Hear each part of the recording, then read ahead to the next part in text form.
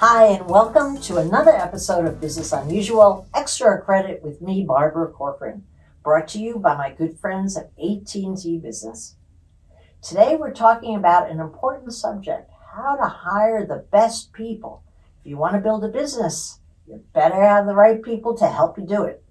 As I was building my business from the ground up, I knew I'd need a lot of people to help me realize my dream to be the queen of New York real estate. After all, a queen needs people adoring them, and they were my people that I was intending to hire. But we were, at that time, a nobody in our marketplace, and all the somebodies, all the better salespeople, wanted to work for my competitors, the big, powerful, and well-known brands that were in my industry. The minute I made my first $340 commission check on my first month in business by renting a one-bedroom apartment on the Upper East Side, I knew I had enough cash in my hand to pay for just one more person. So I did. And I continued to build my team from that point on exactly like that in the early days, buying new desks and phones and hiring new agents one by one. So if you're the head of your business doing all the hiring, a department head building a small team, or you're about to hire your very first part-time person, you better know how to choose the right person for the job if you want to eventually build a big business.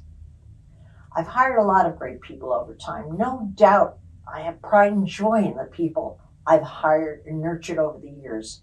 But in the early days, I also hired my fair share of clunkers too. Clunkers, maybe not the right word, but folks who were not motivated at all, complainers who like to complain versus do, or individuals who just didn't work well with other people. Couldn't happen if you're building a team. But mostly, I hired great people. And I found that all the great people at work shared the same characteristics. Here's what I found in the great people that I hired, and here's what I looked for. First, I looked for happy people. Why do you want to work with someone who's miserable, only half happy?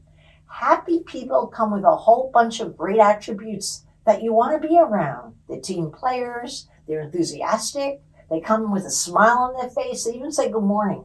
Happy people. I only hired happy people. I hired people with high energy. I have found that anyone who does a great job at whatever job they have doesn't unless they have high energy. I always hired attitude over experience. I guess I had to make a couple of mistakes falling for experience over attitude, but I found you could teach anybody anything if they had an attitude of wanting to learn. So I put attitude first, and experience was way down the list. I always looked for team players who like naturally to hold hands with other people, who like to be on a team, who like to play together and accomplish something together, and take credit for a job well done with other people versus hogging it for themselves. That's a team player. I look for that attribute. And I also look for empathy and the ability to walk in the other customer's shoes. Now, why would empathy be important on my list?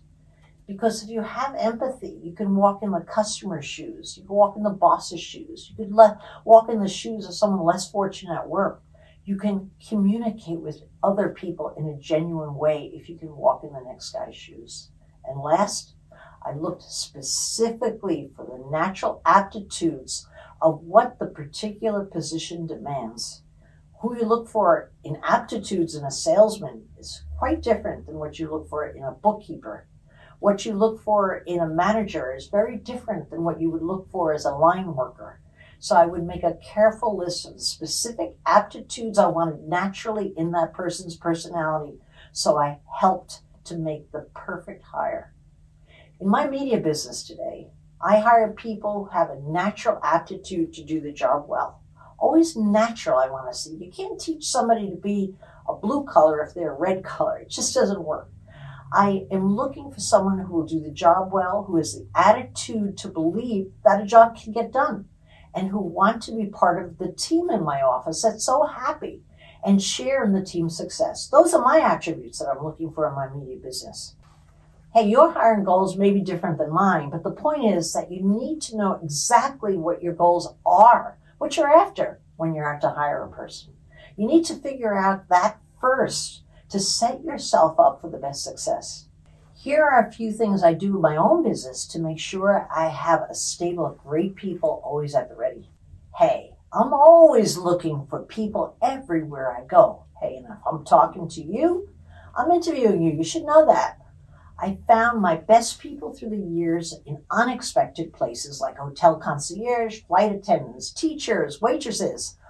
Always finding talent everywhere I go. I have my eye out for it. I always stay open-minded on people.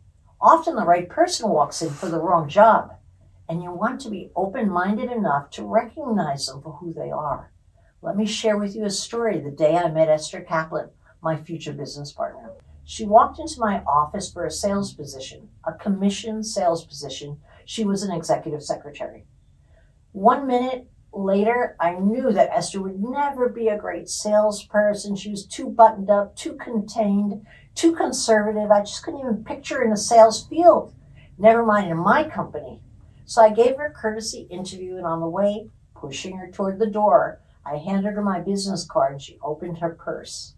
And that's when I saw what was inside Esther's little oval purse with a clip on top.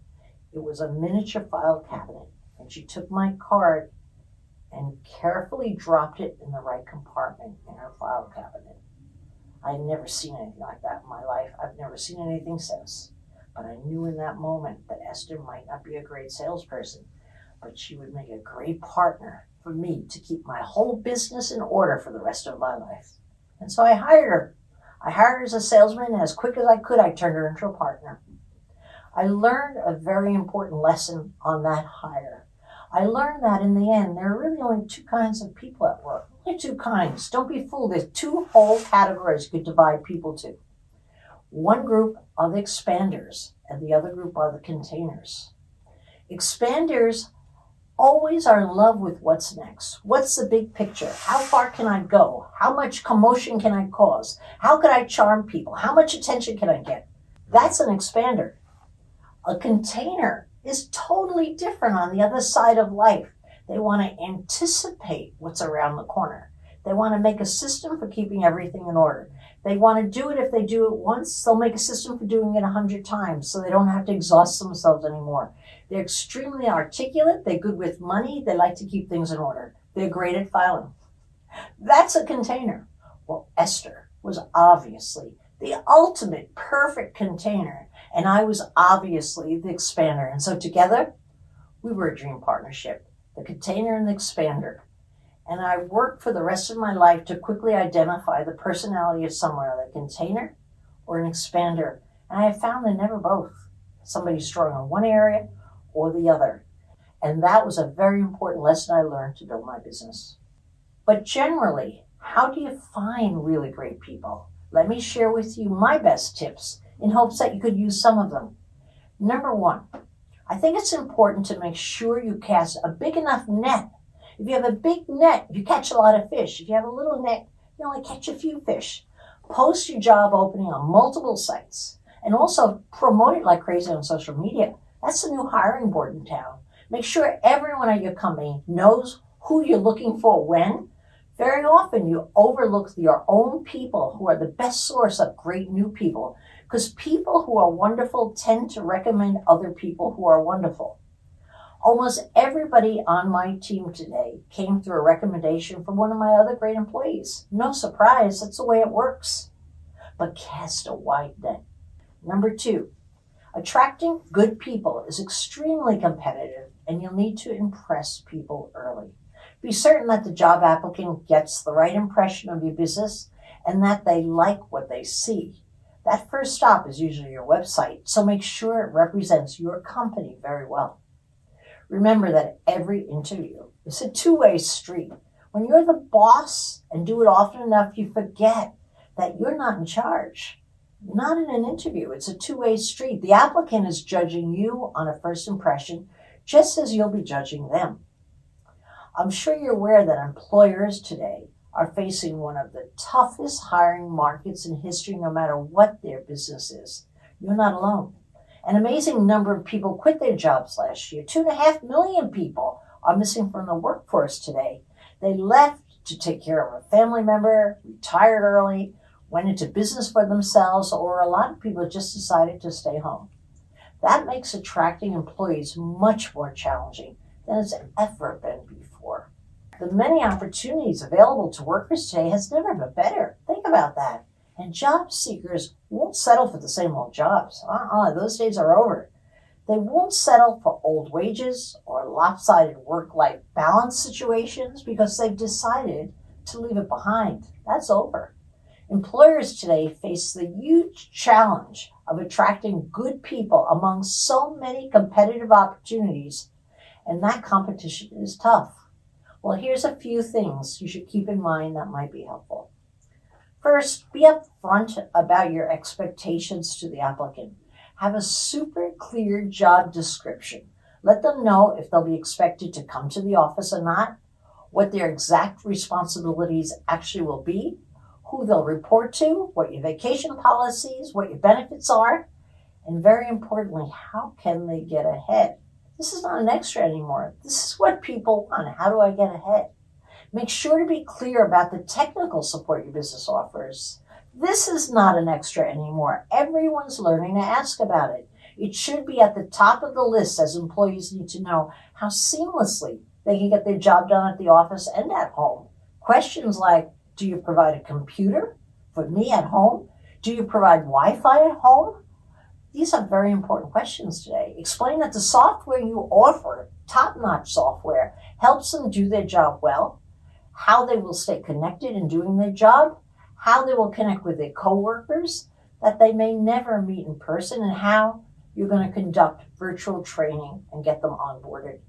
These are all technology-based issues that you must have the answer for. Today, these are the key selling features brought to us by COVID. Good technology, strong connectivity, and the right cybersecurity in place are today's keys to creating successful and comfortable work environments for both your employees and your business. Remember, it's a job seeker's market now. Things have changed. The employer used to be driving the car, deciding the opportunities, the pay, the skills, the hours, but now, for you to compete and win, the employer is forced to listen to their employees in the back seat. They want flexible schedules, higher wages, and added benefits, even things like student debt payments or large signing bonuses. You've got to be aware of what needs to be offered today. You'll need to get creative with your benefits that work for your business and keep tabs on your industry to make sure you are measuring up against your competitors. Just as important, make fun a priority. Today, more than ever, people don't want to work all the time. They want to have more fun at work, too. Company get-togethers, exciting virtual events, and bonus days off ensure that people are having fun. So you have to, as the head of a business, plan for the fun of your employees if you want to retain them. Today, all employers face the added challenge every day of making sure the great people they've hired stick around. Why would you want to go through all the bother of recruiting great people, getting them in your firm, only to have the next guy take them out? I learned again and again, building my business and being involved in the many businesses on Shark Tank, that fun in every instant builds team loyalty. Fun also builds creativity. You don't want to do without those two very important traits in your firm. Why would anyone, I ask you, jump ship for the next guy when they're being paid well, but they're also having so much fun and camaraderie and love the people that they're working with?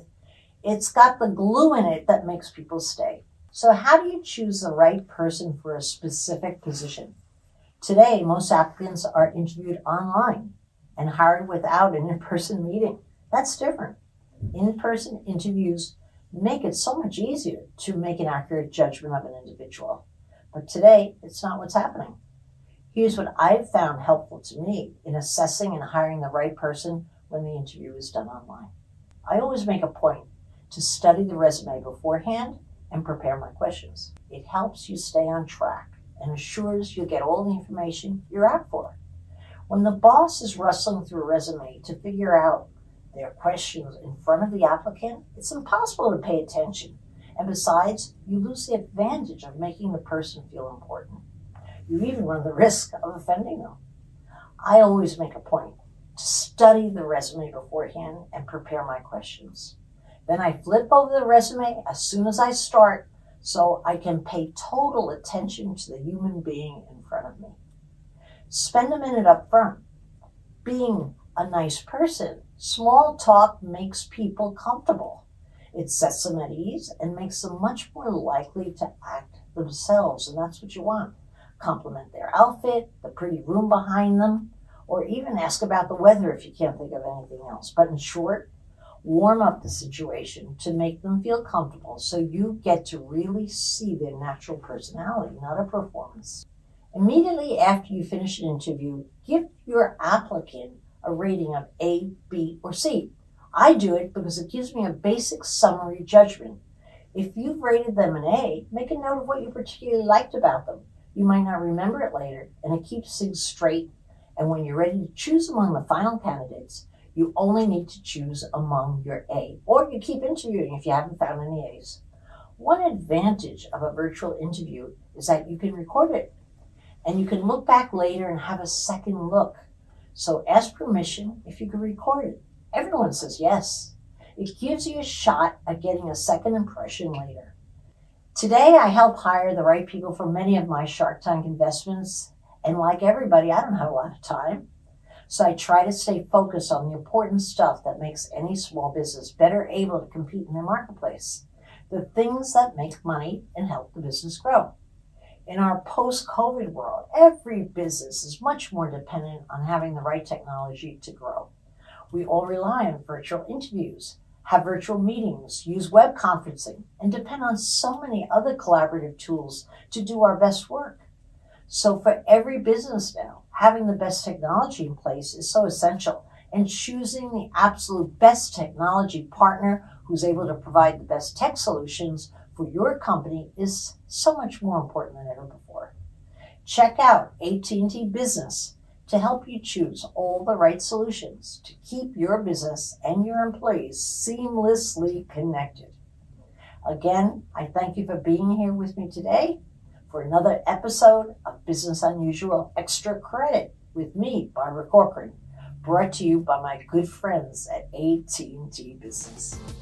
I hope you've learned a lot, and you come back next week for more tips and tricks on how to move business ahead.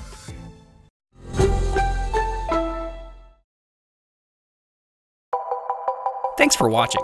For more videos from AT&T Business, click subscribe.